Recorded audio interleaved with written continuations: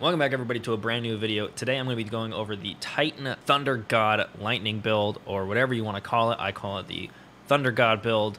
But before we get into the build, if you guys could hit the subscribe button, as it helps me know that you guys are enjoying this content. Like the video down below as well, and comment any builds that you want to see me do, or any questions that you may have about this build, or things you think may improve this build.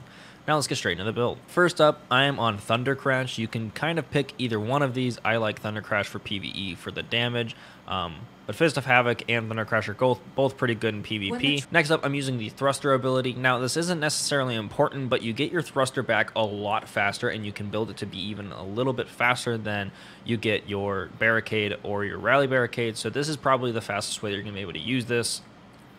I'm using the Thunderclap Arc Melee and the Storm Grenade. Again, not exactly essential, but the Storm Grenade is really OP and really good for this build specifically.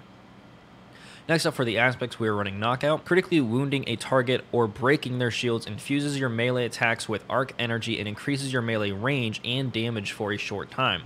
Extremely useful because we're going to be using our grenade a lot, and using our grenade actually will critically wound a lot of enemies, if not actually pop their shields if they do have the arc shields, but it doesn't specify that the enemy's shield has to be arc. It's just popping any shield. Next up, we have Touch of Thunder. Your Flashbang, Pulse, Lightning, and Storm Grenades have enhanced functionality. Storm Grenade, after detonating, creates a roaming thundercloud that tracks nearby targets and fires bolts of lightning at foes beneath it. This is why we're using the Storm Grenade. It is extremely helpful, and that roaming thunder cloud that is just striking down opponents is really good ad clear. Next, we're going to talk about our fragments. We have Spark of Ions. Defeating a jolted target creates ionic traces. Spark of Resistance. While surrounded by combatants, you are more resistant to incoming damage. Spark of Magnitude. Your lingering arc grenades, lightning grenade, pulse grenade, and storm grenade have extended duration, so that also again goes back to our storm grenade. Using that roaming aspect as well is going to make our storm grenades even better because it's going to last much longer while it's roaming.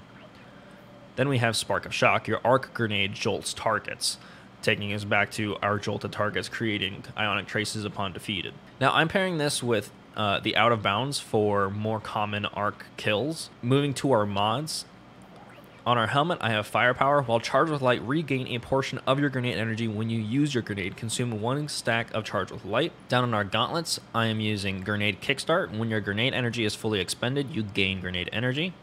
Melee Wellmaker. Powered melee combatant final blows spawn elemental wells matching your subclass energy type.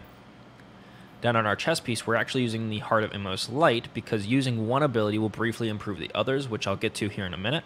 We have Thermoshock Plating and Seeking Wells. Elemental wells you create will move across the ground towards nearby players. Down here on our boots, I have Invigoration. Reduced melee cooldown each time you pick up an Orb of Power.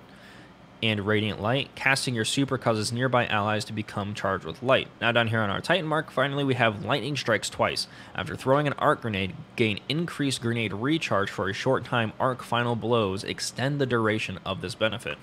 So this build is essentially using infinite grenades, and it is actually pretty OP.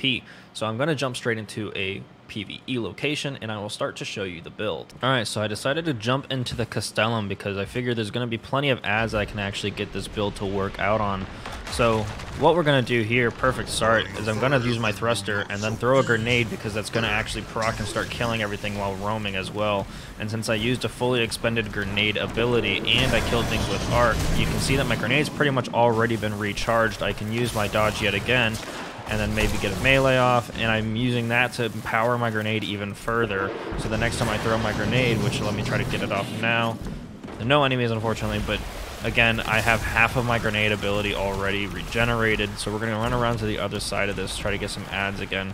I'll use my dodge ability, maybe get a melee kill, and recharge this. There we go, there's the grenade. Now I can use this melee. Dodge. I have my grenade again. Chuck my grenade down here. It's going to be a roaming... Never mind. It didn't roam. Get one of those. Use that. Get the roaming. And you constantly just pretty much have infinite abilities, which is why this is called the Thunder God build. It is absolutely cracked and insane. I can throw another grenade by the time that one's done. Now I can do this and use my melee. Managed to kill both of them pretty quickly with both the grenade and melee abilities. So yeah, that's pretty much the whole build here, guys. I really hope you enjoyed this video. This build is absolutely insane. And if you did enjoy and like this build or think that there's something that you can do to improve this build, let me know down in the comments below. Don't forget to hit that subscribe button, as it helps me know that you are enjoying this content and supporting the channel. If there are any questions that you guys have, you can also leave a comment down below. I will leave a dim link in the description, so you guys can just click the link and save the build for yourself as well. And anyway, without further ado, I think that's going to bring us to the end of this video. So appreciate you guys for taking the time to watch this video. Have a good one.